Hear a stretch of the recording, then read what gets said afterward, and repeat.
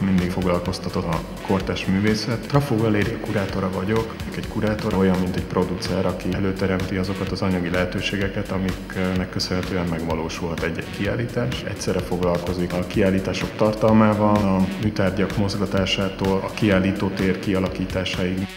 Itt a Trafóban nagy fókusz van a fiatal művészeken. Próbálok azon dolgozni, hogy megpróbáljam visszacsábítani a budapesti non-profit kiállítóterekbe a magyar festőket. Olyan művészeknek rendezhettem kiállítást, mint a Kis Varsó, Andreas Fogarasi, aki a Velencei Biennálén az Aranyoroszlán, vagyis legjobb nemzeti pavilondíját is megszerezte. A Komoróczky Tamás sok év után Trafó galériában tért vissza, és olyan fiatalabb alkotóknak is sikerült önálló kiállítási lehetőséget biztosítani, mint Csákány István, vagy Kis Róka Csaba.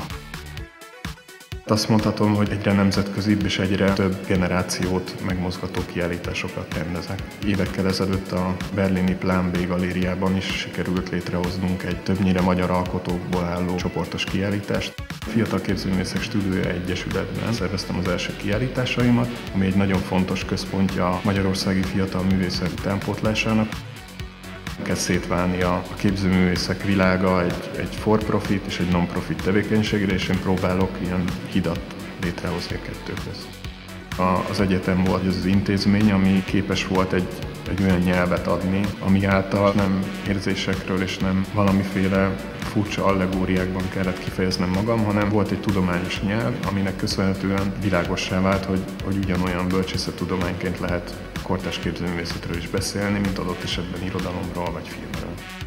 Számomra nagyon inspiráló volt Keserű Katalin, akitől a legtöbbet tanultam az öniróniáról például, de ugyanilyen fontos volt számomra Széthelyi György is, akitől ezt a tudományos nyelvet sajátítottam el. Megemlíteném Rényi Andrást, többek között az ő óráján voltam először itt a Trafóban is. Empátia, éles látás, alázat. Persze, hogy az ELTE-re jártam.